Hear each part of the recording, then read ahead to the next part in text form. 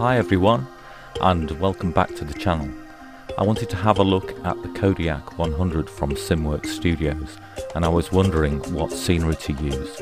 Then I realised that they'd developed the Okavango Delta Scenery in Africa, which is ideal to show off this aircraft. So let's have a look at what's coming up in this video, an adventure weekend on safari in Africa. We start by landing at Kodiak, then it's a short hop by helicopter to our cabin at the resort, where we've got various machines to try. We get to see a sunrise, it's a packed weekend, we go on a speedboat, we get to fly our own ultralight, and we get back to the airstrip where there's a mystery plane to try. So let's roll the video. So here we are in the Kodiak 100 and we're moving. And we're in the Safari Wings livery that is from SimWorks Studio to go with the Okavango scenery, and we're coming in to Kodiak. As you can see, it's quite a steep approach. Nice to see the passengers illustrated in the model. It's just a brilliant aircraft, this. I'm sure you've seen the reviews. It's probably one of the best aircraft in the sim at the moment. As we look at our approach as we come into the airstrip at Kodiak. Ideally you'd overfly the runway and check for any obstacles, but I think we omitted to do that. We've got some obstacles here, as in elephants, but we should be able to make our way through. Smooth one. That's what people think. I think we got away with that. No virtual animals were injured. And the itinerary says that we've got an H125 helicopter to take us to our lodgings at our cabin at the resort. So we see the H125 coming into land. It's going to take us the short hop over to our accommodation, and we'll get our luggage shifted over, and we'll get off to our resort. Here we go. This is the H125 from Sim Pilot. I've chosen a livery. I know it's got a tiger on it, and there's no tigers in Africa, but it just seemed to suit the look and feel of our scenery. Get a look at the view, and there's our tiger livery, Swiss registered helicopter. But we can see the internals here of the 125 as we come into our lakeshore landing area. And try and put it down by our cabin. We've got an ultralight there, an amphibious ultralight, so that's something that we can have a look at later. And just see if I can switch down. There we go. Yeah, nice livery this one. Thanks to Sammy 3 for this one. At flightsim.to, and let's go and have a look at our accommodation. This is one of many camps or resorts that are in the scenery. It's huge, the scenery, and just have a look at the sort of detail that's gone into the add-ons to the base scenery as we look at our apartment cabin and our toys outside. I've got a speedboat there and the ultralight. Time for a little relax, I think, as we look at the reflection of the sun going down and decide which machine we try in the morning. I can't decide just yet, but one thing that I did want to do was have a look at the dawn and the sunrise. So we'll get up and get out onto our veranda and have a look at the sunrise. I think it's coming up. Our kit's still there outside, and that's good. And the sun should be coming up soon. Great feel, great atmosphere in this scenery. You could be there, couldn't you?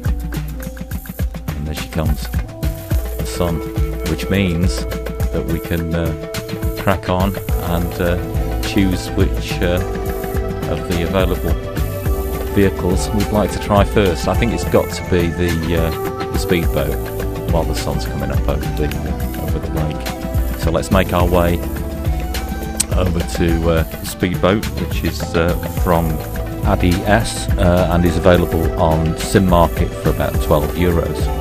So let's jump inside and see if we can get it started up. And we seem to have managed that. A nice view of the sun coming up, and this Luxury Speedboat looks great, doesn't it? Could do with a pilot or a skipper, but great for getting around any waterways, and it does handle well in terms of control and speed. A good aspect from down at the water level as we watch our journey around our bit of lake outside our cabin. Nice wake features as well, and we'll just see if we can beach her next to our cabin, and we'll move on. Nice one. Time for the ultralight. So the guys have obviously on board checking it out there, but we'll jump on board and we'll get her started up.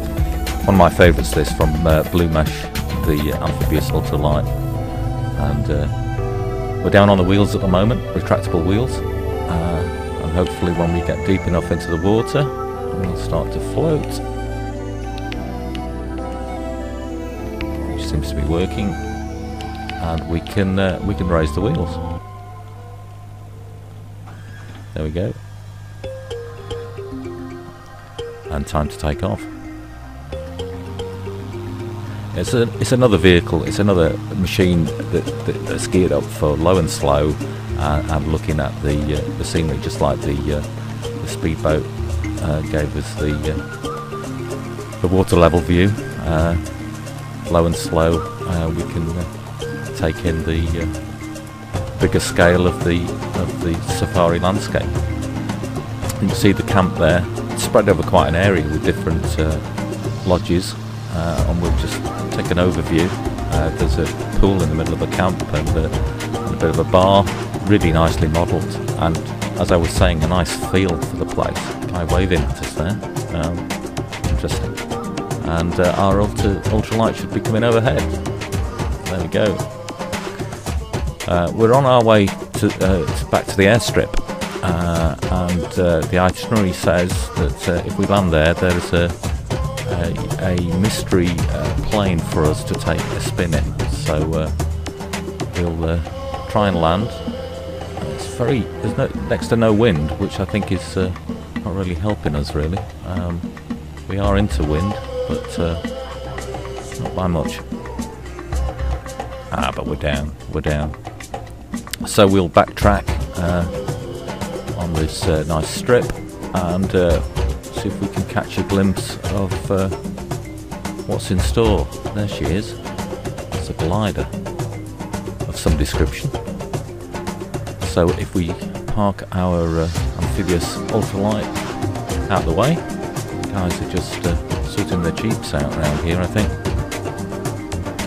and we'll make our way over to the glider and see if we can take a flight.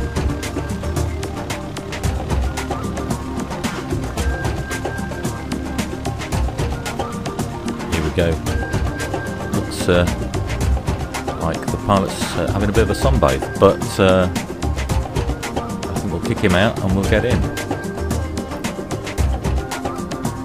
Oh, that's a nice animation. This is the Got Friends Discus, and it's freeware, and it's just out.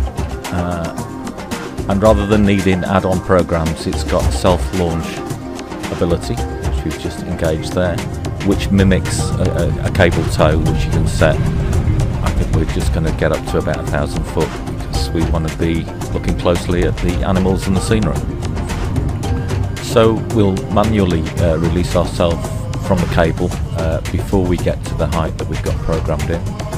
So I think we're just about there. So we'll press release. There we go.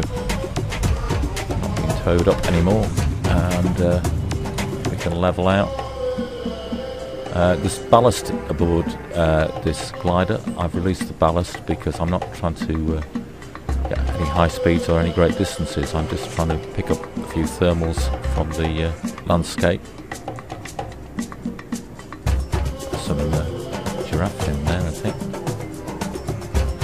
So this glide is great because it's sort of self-contained, it's well modelled, it's revised, it's by Got Friends, it's freeware. What could be better?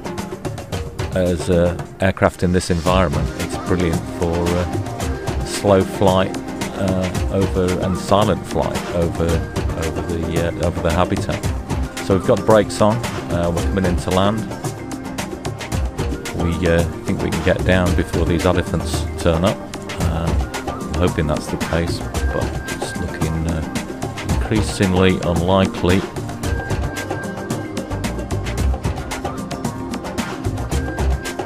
I'm going to have to get out of the way. Oh dear. Oh, no one injured as yet. I'm not so sure now. I was trying to think of a way to end this video, but I think this is it. So I'll catch you later, guys. Hopefully.